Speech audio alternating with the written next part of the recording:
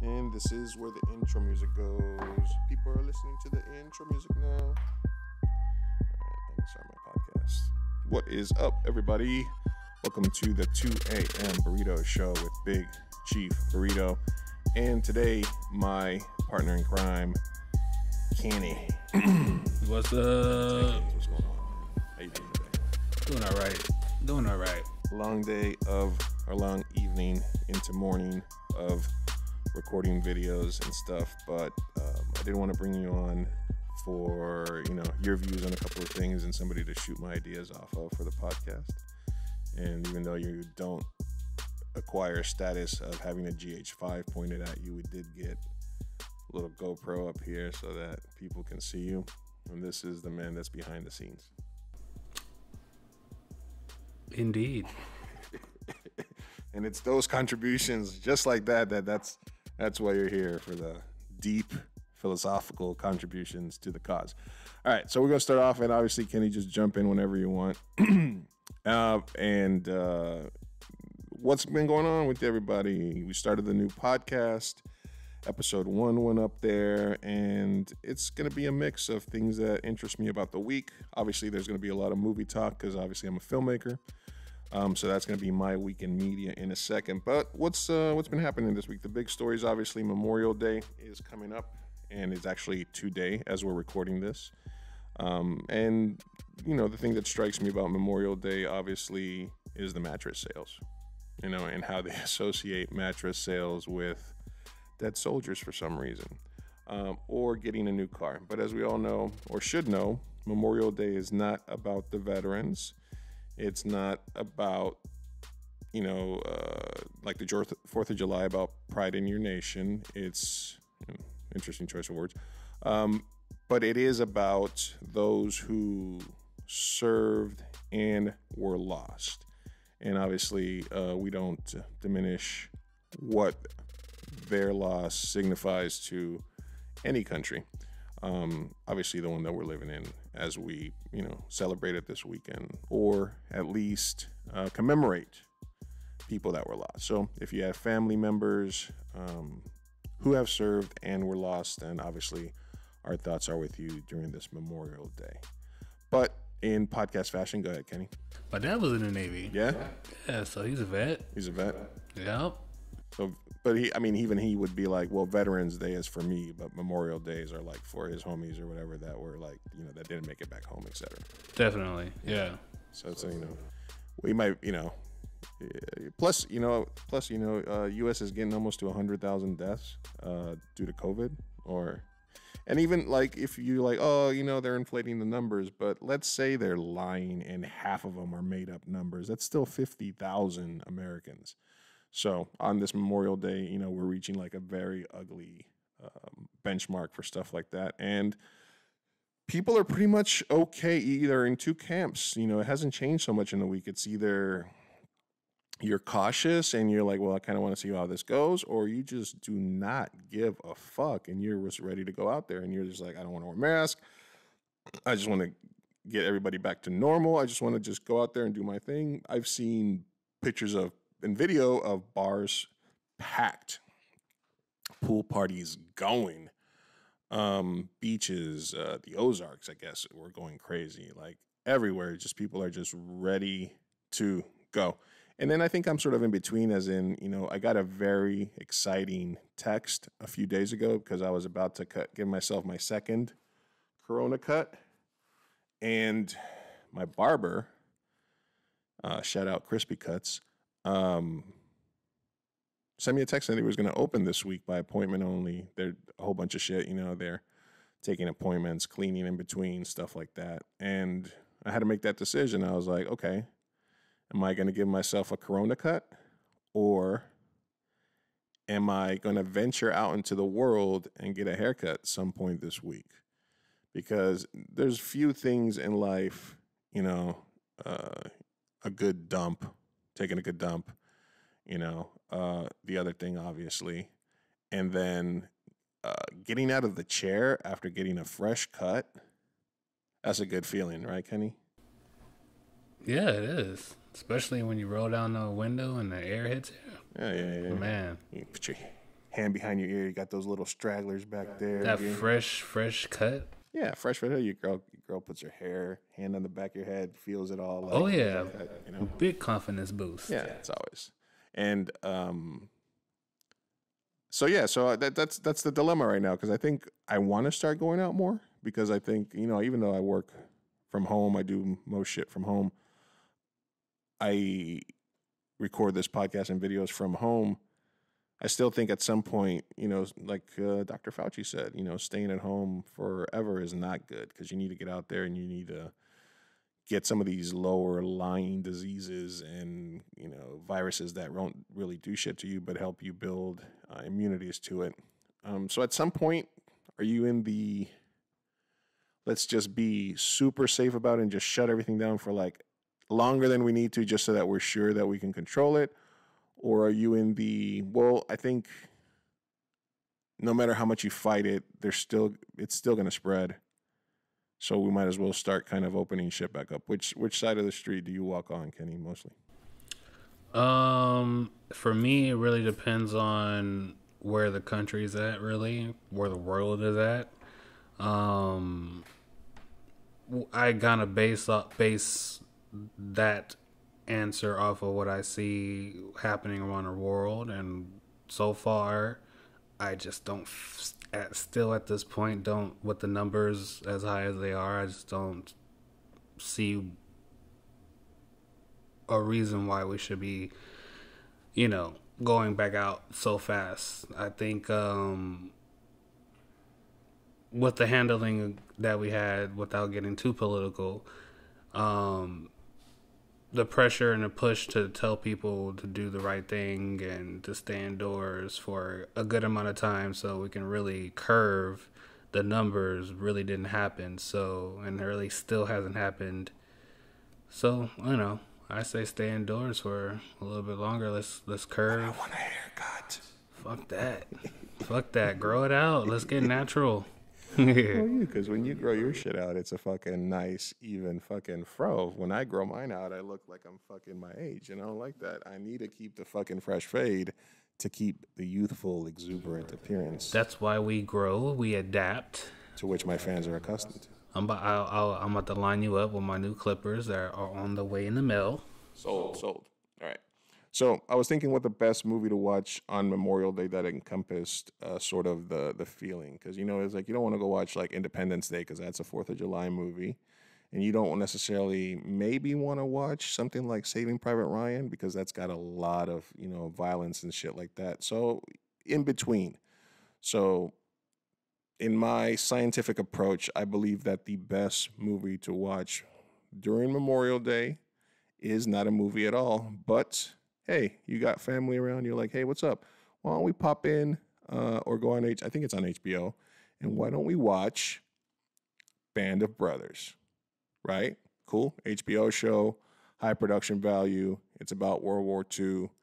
It's about a band of brothers and the brotherhood of war, and then there's characters that make it and don't make it. And, since we're memorializing the people that didn't make it through a lot of these conflicts, then I think that is the perfect movie to watch on Memorial Day. But Lou, what is the worst possible movie to watch on Memorial Day? And that is another movie about the same war, but that is a billion times more horrible, and that is Pearl Harbor, which is one of the worst movies of all time, no matter which way you slice it. What do you think a good Memorial Day movie would be, Kenny? I have no idea. Kenny didn't have a chance like me to make notes and prepare for the podcast. Definitely not. I mean, you could always go for the feel of a movie, like kind of a feel, like, it's because usually what people do, they're barbecuing, they're partying, they're with friends or family. So Kenny, don't try to outsmooth me on the voice. I mean, you're trying to be too smooth right there. I feel like you're delivering. Get out of here. Don't try to outsmooth me. But anyways, back to what I was saying before I lose my track of thought. I am smoking over here, Chief. But yeah, the theme, like the feel, I would say, it doesn't really have to be, It doesn't have to be a war movie. War movie. Okay. It can be like Independence Day, like with Will Smith, like you and So your you family. would watch Independence Day on Memorial Day? Yeah, with the family or with friends or having barbecue, drinking, We killed the typical money grabs. All right. Also, as we segue from Memorial Day movies, there's a report in the news that rats are being more aggressive, and not just Takashi 69, but actual rats that are in the sewers, that are in the subways, that are all over New York and other places of the world, that are used to having, and this is what's happening to a lot of the animals that congregate against tourist areas. I'm assuming seagulls are like, where the fuck is everybody? I haven't been able to come down and snatch somebody's French fries in a minute. But there is this sort of, because we put the planet on pause, not on like a full pause, not like on a full stop, just kind of like a pause. And life finds a way, as they say. So animals have been moving back into kind of the encroachments that people had made on them. Kind of like Shy Girl takes over the couch in the bed. You done scratching over there? Beware of the rodents. Is this the year of the rat? Is 2020 a year of the rat? I have no idea what year it is. I knew, but I forgot. Oh, yeah. Is it? That shit just happened. And then the other thing that I wanted to talk about, besides super aggressive rats, is the extended reaction to the Michael Jordan doc. Last week when I talked about it, it had just finished airing, and I recorded that same Sunday night when the episode 9 and 10 aired, and I think that it got a lot of like, oh my God, it's the best sports documentary of all time, which I absolutely don't agree with. Number one, because it wasn't coming from an objective place. This is all footage that Jordan owned. So they couldn't make the documentary without him agreeing to certain stuff. And even though it went into some of the deeper, darker areas of his past, I think it still was specifically viewed through a Jordan tinted lens, if that makes sense. And Horace Grant, a couple of other players from the early 90s Bulls teams, were basically saying that something similar, that they made Scottie look bad, they made other players look bad, and that, but this is fucking Michael Jordan. This is a guy who brought literally the guy he was cut for on his high school, was it JV or varsity? I think it was JV. He got cut for a guy on one of his early basketball teams, and he brought this dude, probably all expenses paid, to his frigging Hall of Fame induction. So I don't put it past Michael Jordan to do stuff like that. But the point is, he was in one of the early episodes where you're saying, oh, I walked in there and they had coke and women and weed and stuff like that. And, they're sort of accusing him of breaking the player's code in terms of what goes on in the locker room, what goes on in a hotel room does not get spoken about outside of the locker room. And I mean, to a degree, I mean, it happened, 40 years ago at this point? Well, the 80s are almost, the 80s were 40 years ago. 35 years ago, mid-80s. Again, this documentary is from Michael's point of view. So he was going to throw whoever he wanted to under the bus. He could choose to skew the conversation one way or another. The one thing that did sort of get reinforced in my mind was my dislike for Scottie Pippen, because I feared and respected Jordan as an opponent from a fan's perspective, obviously. And it scared me to death to have to go up against him in a series, or when my team was going up against him in a series more specifically. But I just hated Scottie Pippen. Not only because he had that nasty ass dunk over Ewing where he just dragged his nuts all over his chest and stood over him, and it was just like, ah. But because I just don't think of him as a clutch player. He took himself out of that game when they were going to give the final shot to Kukoc. He put himself ahead of the team in terms of his contract negotiations. This is all stuff that they covered in the documentary. And I think that this doc really did reinforce, but I don't think I needed a documentary about the, 6-time world champion Chicago Bulls to remind me that I hated Scottie Pippen. But do you think telling those stories in his own documentary makes Michael Jordan a snitch? Did he break the player's code? And, because I always like to ask 3-part questions, Kenny, who was your least favorite basketball player growing up? The player that you hated the most? It probably was somebody on the Celtics since I'm a Laker fan. KG? No. Pierce? Probably Paul. Probably Paul Pierce? Yeah. Yeah. Probably Paul. Or somebody on the Kings. I don't know why. For some reason the Kings is kind of under my skin sometimes. Had a lot of those big battles, like when Mike Williams, Chris Webber, when Tim Duncan and all. Tim Duncan, right? Yeah. No, Tim Duncan. Spurs. That was Spurs. Yeah. Yeah, they fucked with they knocked the Lakers out a lot. Nah, never was the Spurs. It was the Kings. But do you think that he broke the sort of player's code by kind of alluding to the fact that when he was a rookie, he would go to hotel rooms and see shit going on and stuff like that? Because you can do the math and kind of figure out what players he was talking about, because he was basically saying the whole team was there. Yeah.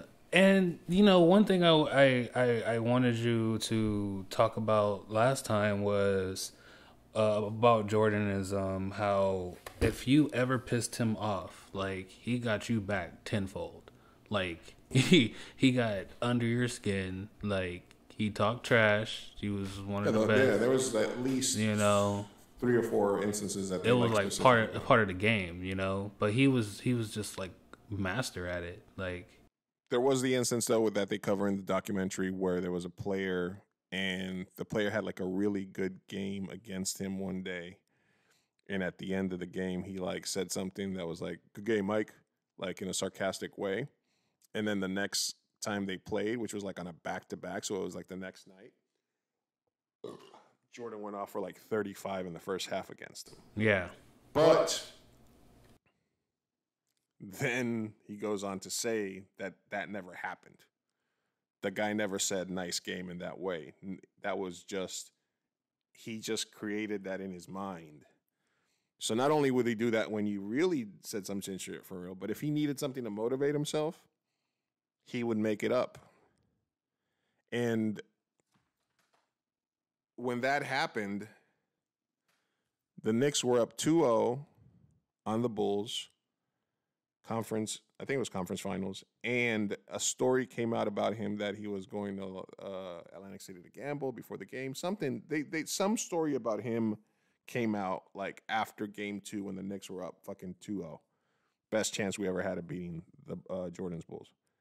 And right after that story came out, it fucking hit him so hard that he just fucking destroyed us.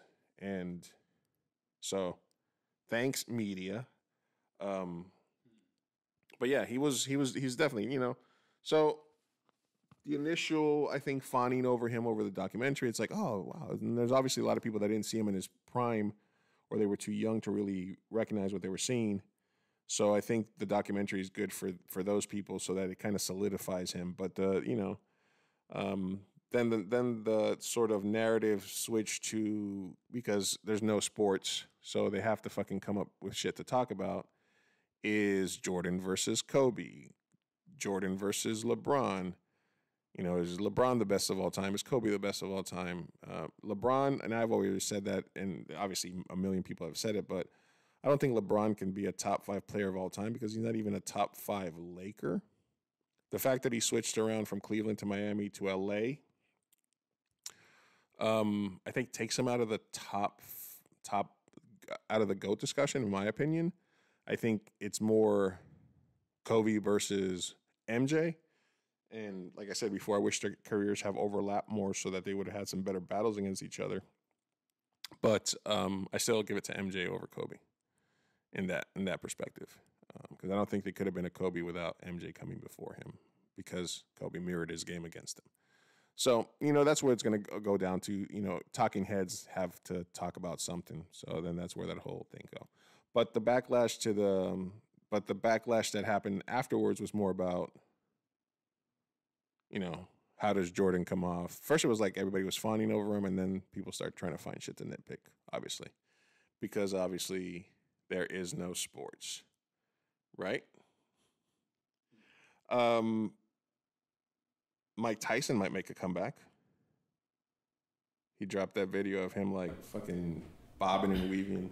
Man, I mean, scary. He would scare. He's in his 50s. He would scare the shit out of pretty much every heavyweight. I'm good. It was like that old joke. It was like, would you get in the ring for Mike Tyson for $1 million? It was like, yeah, but how would you count it afterwards? I know, right? Because your head would be gone.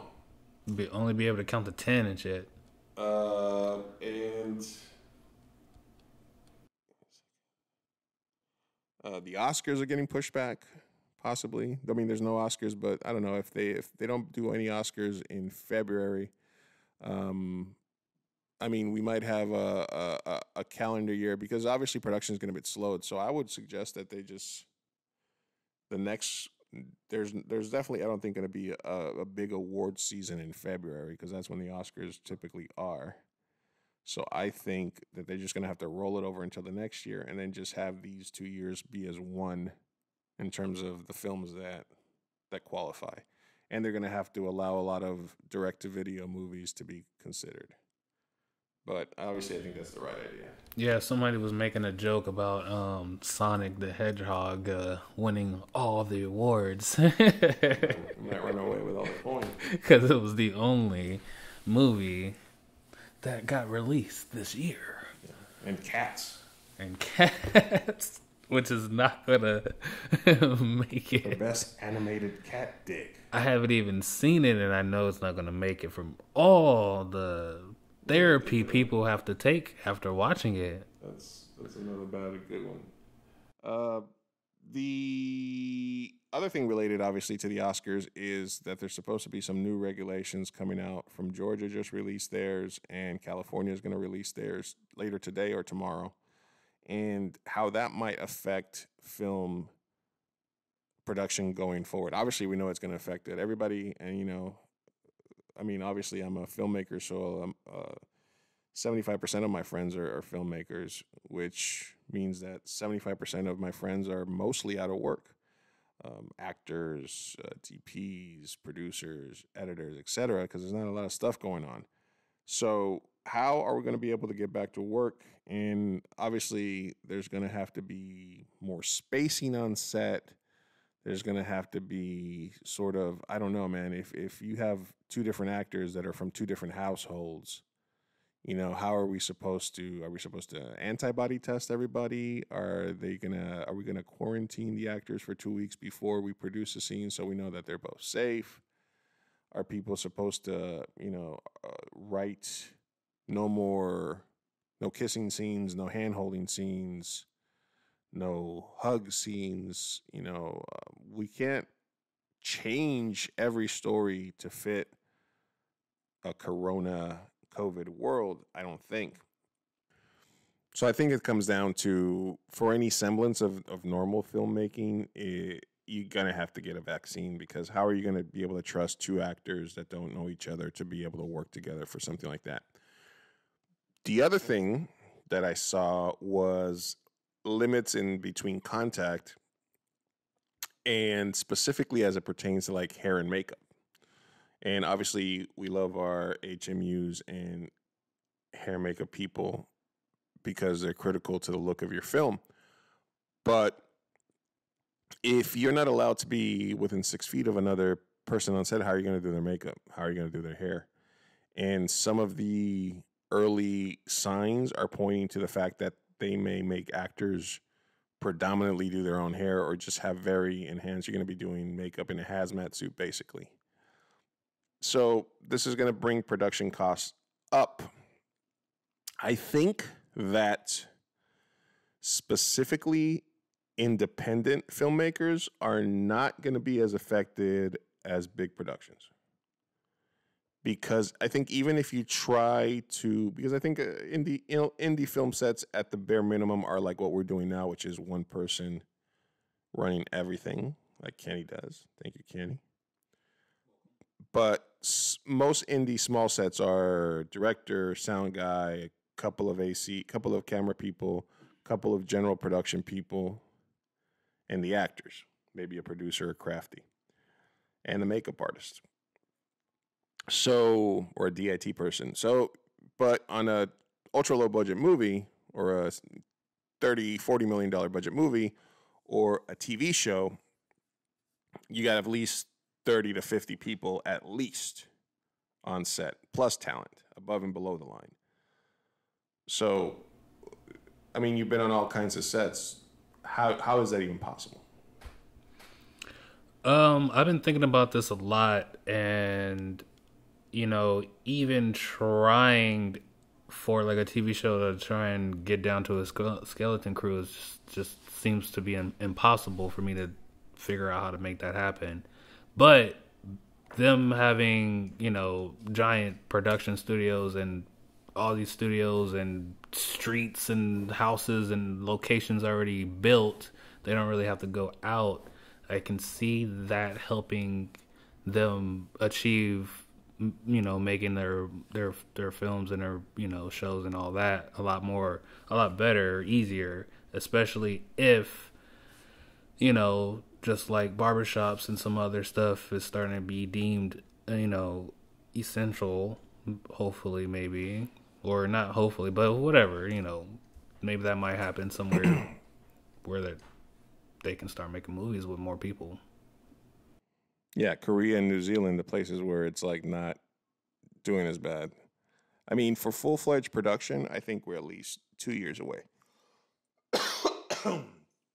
For some semblance, I mean, they started talking about the end of the month. I mean, they want to get people back to work, and I understand, but it's either, like I said, testing, vaccines, etc., or, I don't even know how you would film a two-person conversation scene. I mean, you're going to have to get very creative. There's going to be a lot of people that are having conversations over the phone, because if I needed a scene of you and, breaking up with somebody, you're going to have to break up over text or something if I'm going to get creative in a way to figure out how to shoot my movie, or we just have to write the pandemic into everything.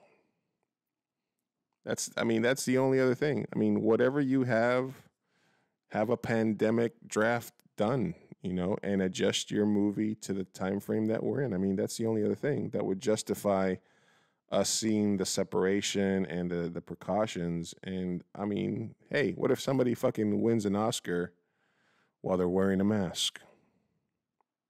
I don't know, did somebody play Batman and win an Oscar? Who's the last person to win an Oscar wearing a mask predominantly? Leonardo didn't win for The Man in the Iron Mask. Jim Carrey didn't win for The Mask. What am I forgetting? Probably a lot. Maybe from The Crying Game?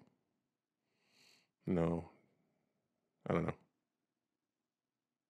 know. Interesting. So, I mean, it's going to be really interesting to see what sort of recommendation comes out from California and kind of look in depth into what Georgia's doing. Vancouver as well and New York would be the main areas. Cuomo's trying to open up New York slowly. He just announced that he wants to open up training camps for the New York sports teams. I think it's probably because they were all going to stay in Florida and he kind of wants to get more tax dollars coming in. So it's kind of everything, man. Sports needs to come back. Sports is going to lead the way because I think sports is going to require a lot of testing, a lot of quarantining, and and they'll probably be the ones that get the vaccines first because we need more entertainment. And I'm tired of watching games from 2006. Yeah. They're already saying no audience, just live stream on TV and all that good stuff, It's going to be interesting to see how players get paid and all that changes, if that changes at all. They might change. They want it. Well, Major League Baseball first they had said, okay, we're going to pay you prorated. So what we were going to pay you for 162 games, if we only play 81 games, you're going to get half your salary. But for some reason, they didn't take into account that they were going to probably, because I think when the Major League Baseball owners thought, oh, we'll get an 81 game season, but we'll be able to have fans in the stands. So we will be able to make money on concessions, gear, jerseys, pennants, etc., what have you. But now the reality is, like you said, that we're probably not going to have fans for whatever the rest of the NBA season this year is, and possibly for the entire baseball season this year. We may have 0 fans in attendance, which means the people that are on unemployment right now that work for the service industry that sell you the beers, the hot dogs, the Cracker Jacks are unemployed. And the people that run the craft beer stands at Petco, they're unemployed right now and that means the owners of these teams are not going to get that revenue. So major league owners, for some reason, didn't think ahead and say, hey, we might not have concessions. And now they're trying to go back on their deal and say, well, we did say we were just going to prorate your salary, but now we want to pay you differently. And Major League Baseball Players Union, which is probably the strongest union in sports, is like, sorry. We already basically agreed to this. We're not going back. So there's going to have to be a little give and take there in terms of the start. And then, but it's true. Like some major league players have come out and said, I want my full salary. I'm out there and going to be the one taking the risk. Obviously, they're big, healthy athletes, so their percentage of chances of having serious issues goes down, but it's not 0. I mean, one of my heroes, Pat Ewing, tested positive this week. So, you know, nobody's immune. Basketball players have been getting hit pretty hard. Kevin Durant, the dudes from the Jazz, etc. So, in my opinion, the owners are always making so much more money than the players anyways. They've been making so much more money than the players for years and years and years. Them just letting this deal go is not going to kill their pockets at all. Yeah, they're going to, in my opinion. Then they're dumb anyway. Dumb Major League Baseball owners. Cheap. All right, cool. Let me see. Okay. All right, so now it's time for my week in media. As always, I remind you that I watch an incredible amount of TV shows and movies during the week, and don't shame me for it. All right, so everybody and a lot of fanboys on the internet, and, you know, let's not even call them that. Let's just call them a lot of Snyder fans, are excited because the Snyder Cut is going to see the light of day after an impressive kind of hashtag release the Snyder Cut campaign. HBO Max in 2021 is going to show his version of Justice League. And I know one of the most adamant people, I know a few people that are just full on Snyder fans. They love Watchmen, 300. For some reason, they like Sucker Punch, which, all right. But the question remains, what if it sucks? What if after all this campaign of wanting to see the director's cut, and I love director's cuts, what if after all that, we watch it, HBO Max, whatever, 2021 when it comes out, we all sit there, and then at the end of it, you're like, either A, this sucks, or A, this isn't that much different than the Justice League that we got. So, as a comic fan and as a comic movie fan, do you think the Snyder Cut of Justice League will suck? Are you excited for it? If it sucks, then we would have 2 Justice movies that suck, which is very unfortunate because Justice League is my favorite league of superheroes out of all the universes. Even though Marvel characters are my favorite, but Justice League is my favorite group. But anyways, this is actually my first time hearing about this. So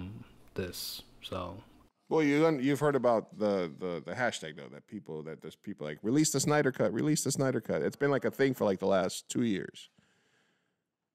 A Legend of the Snyder Cut came out. Oh, there's his cut of the movie, and it's darker, it's grittier, the color's different. I think I did hear about some of that stuff a while back, but I didn't hear about it being released like at all. So until now, I've been just working and doing my own thing and not watching the news and staying in the loop of everything lately. But I'm excited for it, man. I have hope.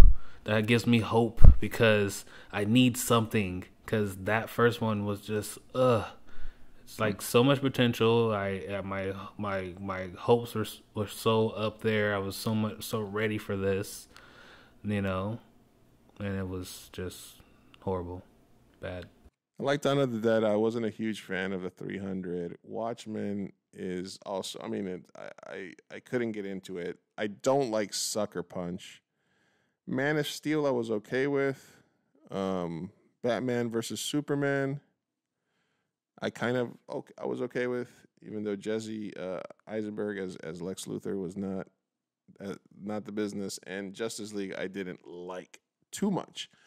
But I'm always a big fan of director's cuts because I'm a director.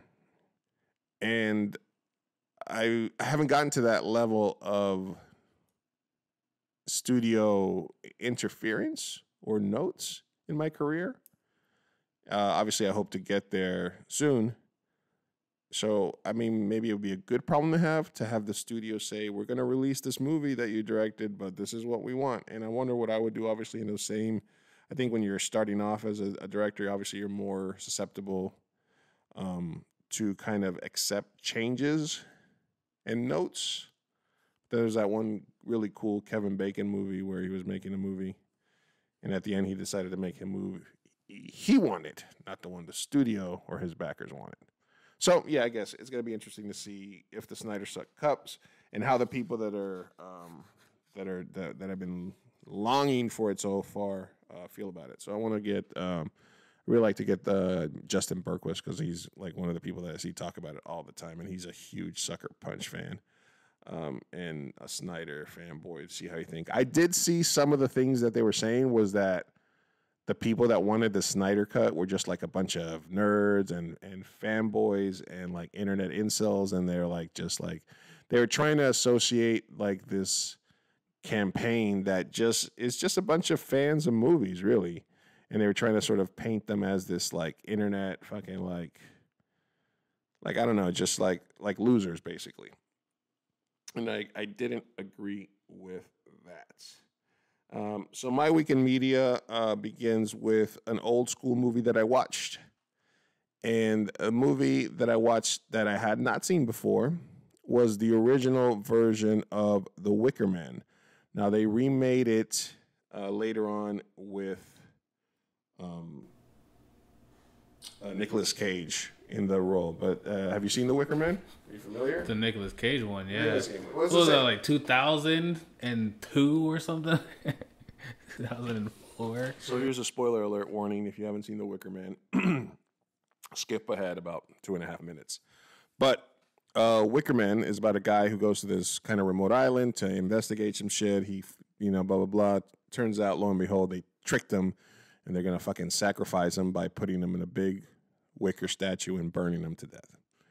And, that's what the movie's about. So, I don't know. I mean, movies that end in such a dramatic scene are always interesting to me because it's all based on you not knowing what's happening at the end and getting that initial reaction from people. But knowing what happens at the end, because I've already seen the other version and I understand the story, it still was very interesting to say, specifically regarding the filmmaking techniques that they used in the 70s, including editing effects, practical lighting, The way they just kind of would ration out the types of shots that they would get.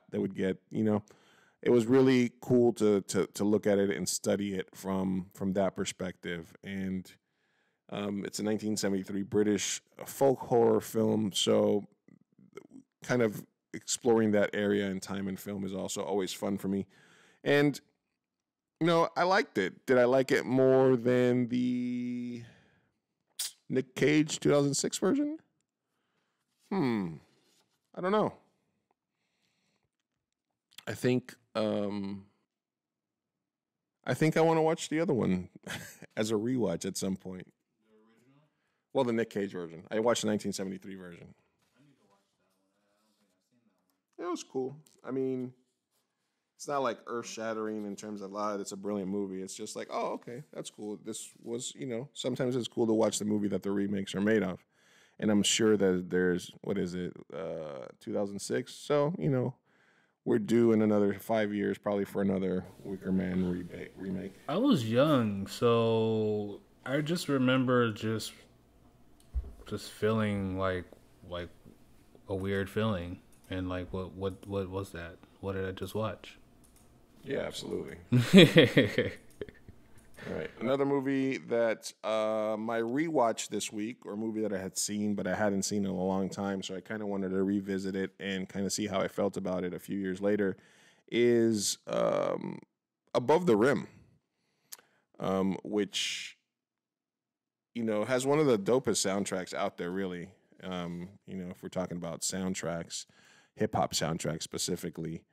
And then also Tupac, who I still think is, pound for pound, the best rapper actor of all time.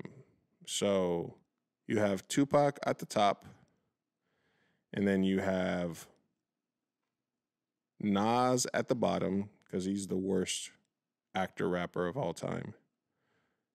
Ludacris is close down there.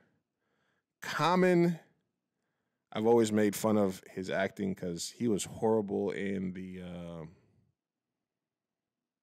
that Batman movie, Suicide Squad. He was horrible, and he's been really bad in other things. So I've always given, I think, Ice Cube, Q-Tip. Yeah, they're good actors, but I think Pac is the best. I mean, longevity wise, Ice Cube definitely has the advantage, but then he also did Are We There Yet? So I don't know if Tupac would be doing like romantic comedies. I mean, he did Above the Rim. What was the poetry one?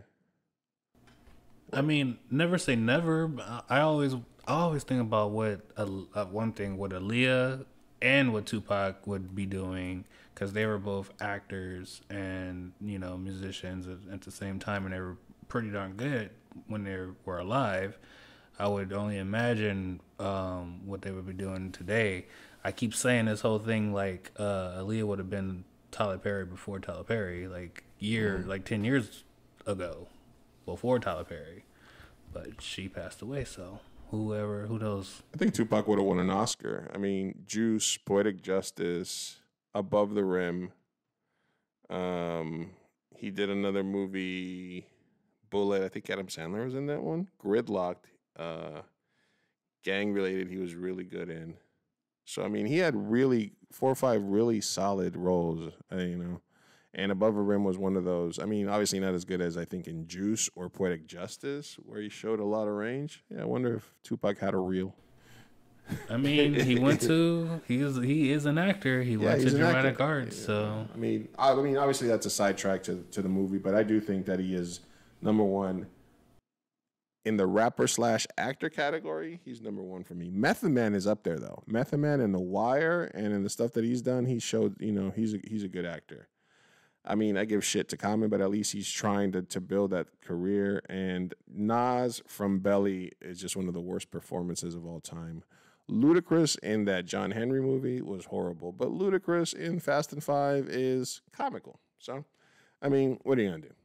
We can do a whole podcast on the worst rapper actors of all time. But that was my rewatch. So, Above the Rim, for some reason, I thought the movie ended tragically. Like, I knew what happened at the end, and I thought, oh, okay, this is what's going to happen. But I forgot that it sort of ended on an uplifting sort of ending. So that's weird that you kind of remember movies differently. I mean, I remember kind of the basic plot. It's kind of like, this kid, blah, blah, blah, needs to learn how to pass the ball, blah, blah, blah, and he needs to learn his life lesson. And this other guy, the thing about the guy clapping the backboard and falling off a building seemed like a stretch. Like, I felt like that premise and how he decided never to play basketball again could have been stronger, because it just felt like a dream. It felt hokey. But other than that, the movie stood up. The fucking soundtrack is banging. You got one of the Dame Wayans in there. Kind of like a little bit over the top. It's like a cool urban movie. It's a basketball movie. Some of the basketball scenes get repetitive. I think they were like on a 7-foot rim. But overall, I enjoyed it. I mean, it was if you haven't seen it and you want to catch Tupac in one of his earlier roles, and Bernie Mac is in it. Bernie Mac, yeah. Wood Harris, who played Avon Barksdale in the Wire, is in it. Obviously Tupac, etc. So yeah, it holds up. It holds up, both. Yeah, I know a lot of these guys. All right, so Above the Rim was my rewatch. In terms of TV series, and this is something that I kind of finished a little while ago, but I forgot to mention, is the 2 AM Burrito Show, in it. And we eat burritos here, in it. I don't know. I watched Top Boy, and I started saying that and a bunch of other, I guess, London slang as I was watching it. It's a British series that had 2 seasons of 4 episodes. This thing that's confusing about Netflix sometimes. So I saw this thing, and it said Top Boy, and I watched it. 10 episodes. It seemed like a British version of The Wire, and it captivated me, and I watched it. Boom, binged it, loved it, in it, and then after that, Netflix is like, well, did you like Top Boy? Because you should watch Top Boy Summer House. And I clicked on it, and it was 2 4-episode seasons that actually were filmed like 9 years ago, because it was what the new series was. So there was a series called Top Boy, came out on British TV, had 2 seasons, 4 episodes each. It was called Top Boy. Then Netflix picked it up for a 3rd season. Drake was involved somehow. And then they did 10 more episodes, which should have been Top Boy Season 3, right? However, they just call it Top Boy, and that's it. And then what's actually Season 1 and Season 2 are called Top Boy Summer House. So yeah, so Season 1 is actually Season 3, and then Top Boy Summer House 1 and 2 are actually Season 1 and Season 2 of the same show, because it is it's not the exact same storyline. It is a continuing storyline that takes place like 6 years after the event of the first 2 seasons. So, but I do recommend it. It takes a second, if you don't watch a lot of British TV, to sort of get the gist of some of the slang and how it relates to, but I think that they have a lot of cool like British hip hop that I'm not really up on. So the show sounded cool, especially the new season, which is actually just called Top Boy, not Top Boy Summer House.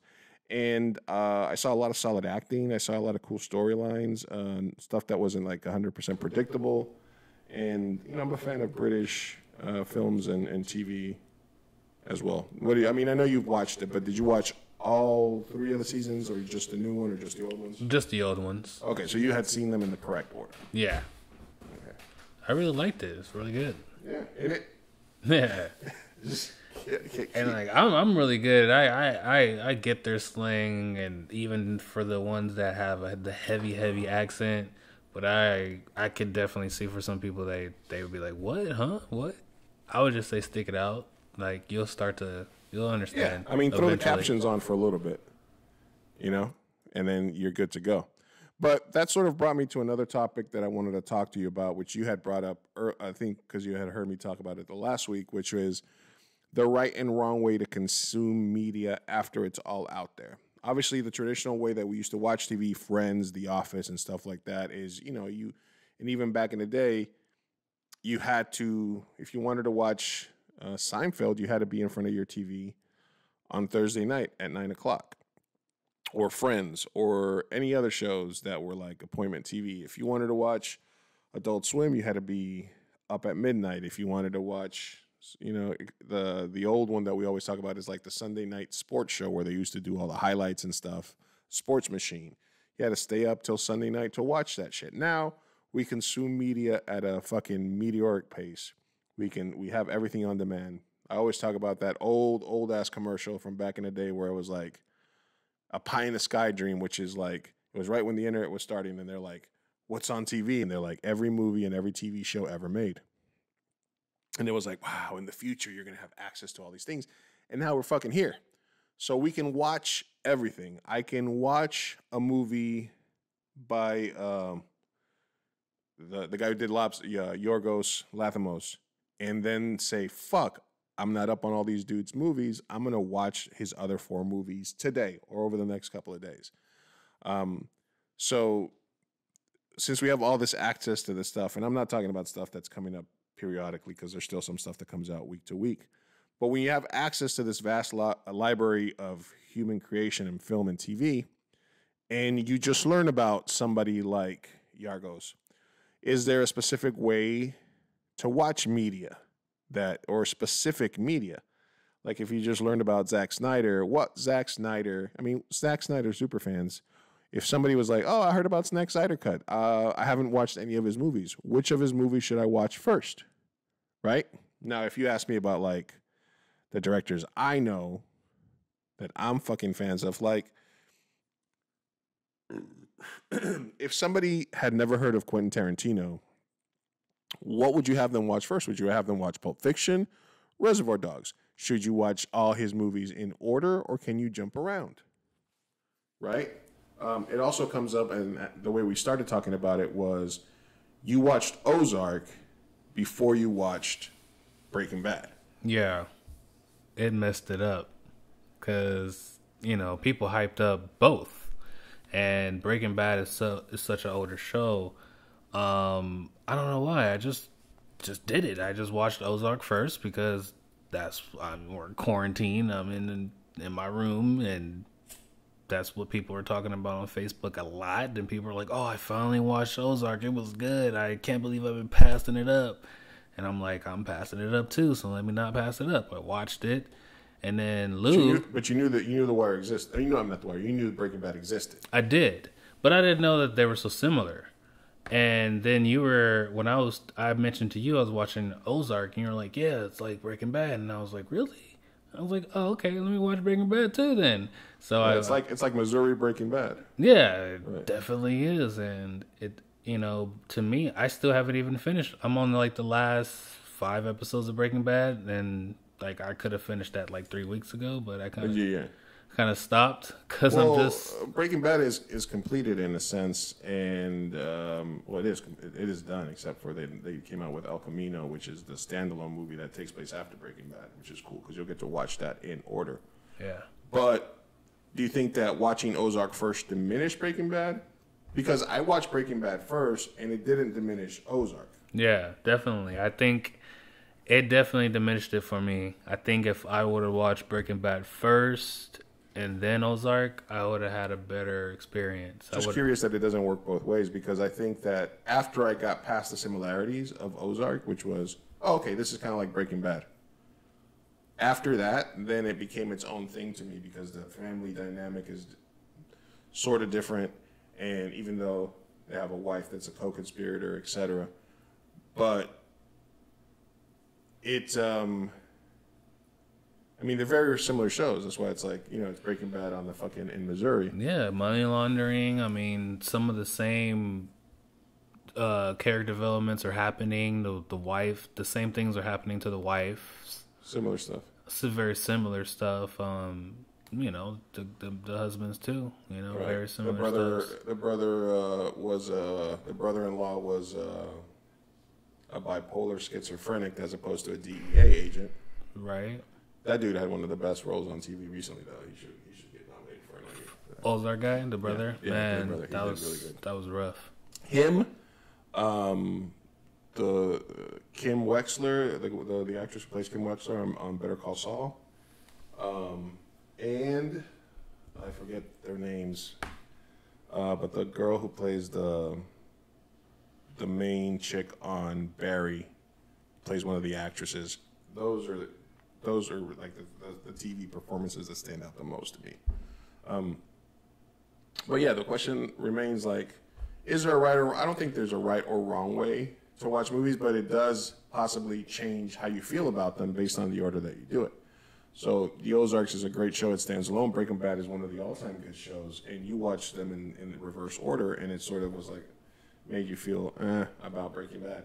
But I watched Breaking Bad several years ago. I've rewatched it, and when I watched The Ozark, after the initial thing, I was in on Ozark after the fact because I was like, okay, I get it. It's kind of like Breaking Bad, but it's doing its own thing, and I really like Breaking Bad, and I can't get enough of that sort of story. So fuck it, I'm all in on it. I mean, don't get me wrong. I really like Breaking Bad too, but I think I would have liked it 10 times more if you would have watched it first. Yeah. Okay.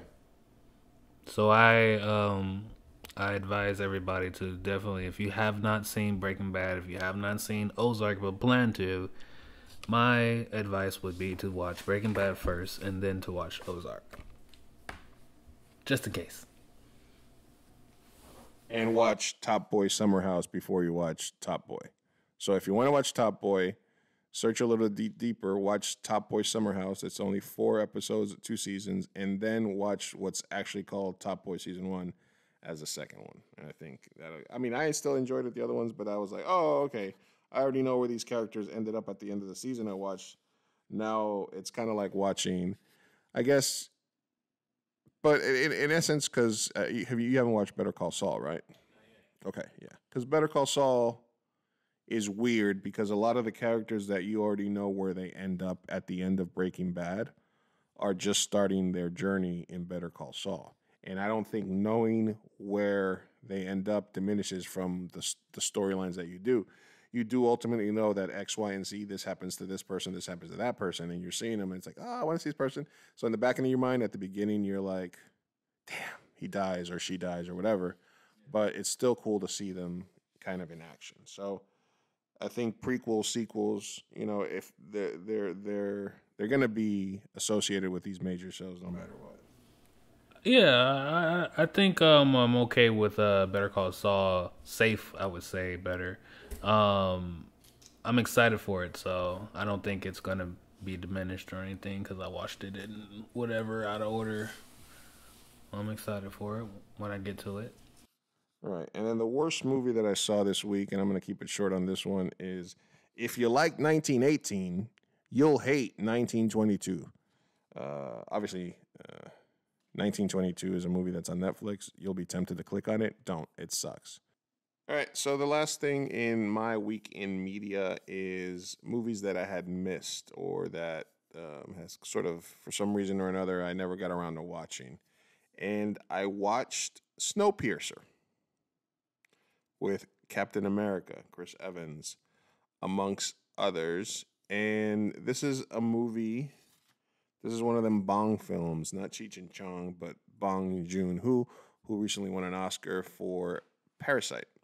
So another case of, what's the right way to watch all his movies? I remember the first movie that I watched by him was a Korean movie called The Host, where for that time it was some pretty cool special effects, and it's basically a film about a monster in Korea. It's a monster movie, and it's a well-made one. And I guess it's about family structure the same way Parasite is about global warming, which is his movies on purpose have a lot of depth to them past like their aesthetic and past the storyline and the interesting concepts. But as a filmmaker, it's always been weird to me to purposely put themes in my movie. It's more like I write and then I rewrite and then I recognize the themes and then I kind of then sort of either steer away or steer into them based on whether I'm like, oh, I guess I'm sort of talking about this. Do I really want to talk about that? Is that really like the subtext here? Is that really sort of what this is taking the place for? So it's really interesting that he seems to build all these sort of commentary about class structure and about issues that are important to him into his films. And these sort of, I guess, I don't know if you call them allegories or stories, are mirroring real life events or making you at least think about real life events. So he's obviously, I mean, the Parasite was so good that they couldn't even just demote it to best foreign language film. It had to win best film. And, you know, people had a little backlash about watching a movie with subtitles win an Oscar, or, you know, I don't know, maybe it's racism against Asian filmmakers or something, but I think that it was an incredible movie and it deserved what it got. And, you know, I sort of watching Snowpiercer, not even really realizing, I was like, oh, this was a movie of his. And again, the films that I had seen leading up to it had been a long time ago, Host, which I've seen several times, and Parasite, which I watched a couple of times. I hadn't seen Okja because it seemed weird to me and I didn't sort of want to go down that rabbit hole right away. But I did watch Snowpiercer. And, you know, it was sort of my first question. Did you see Snowpiercer? No. It's basically about post-apocalyptic world that's frozen and the only survivors are in this train that just keeps going around in circles. And it's got like this magical engine that just keeps going and going. And everything that they eat and live off of is on the train. But the people in the back are like the people that are in prison, and the people that are in the front are like just living like lavish lifestyle, like just living it up, like, you know, debauchery, fucking just like if they were in their own little private penthouse. So again, it's a commentary about class structure, like I said. But the actual movie itself had some cool action sequences. My big thing was like, where did the people sleep? Because all you saw was like the main quarters and like a school and stuff. But I really couldn't tell like where everybody like slept. Maybe I missed part of it. But it was an interesting rewatch. Obviously, I think that the two other movies I had seen from him, Parasite and The Host, are both, I think, infinitely better. You had a lot of good actors hamming it up in the movie. I think that since it was his first sort of English language film, that might have contributed a little bit to it. But it's kind of like, I kind of liked it, but then some part of it were like kind of like boring. And I would much rather, I watched Train to Busan afterwards, which is a zombie movie that takes place on a train. Because I wanted to watch a better train movie. But at least I got through it. So I think I will try to watch Okja at some point, or however you pronounce that, because that was his last movie before Parasite. Did you watch Parasite? I haven't gotten to it yet. I've been saving it. It's good. Yeah. And The Host, if you haven't watched it already. That's a good movie. 2006. I'm going to get to it. Yeah, I'm going to get to it. Hey, we got nothing but time, man. Right.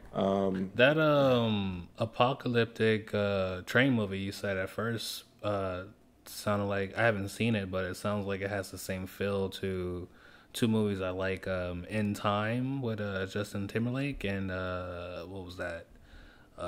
Elysium? Was that Matt Damon, or was it the other dude that looks like Matt Damon? No, Matt Damon. Elysium was Matt Damon. Yeah. And that sort of takes place in like, that's the guy that did District 9.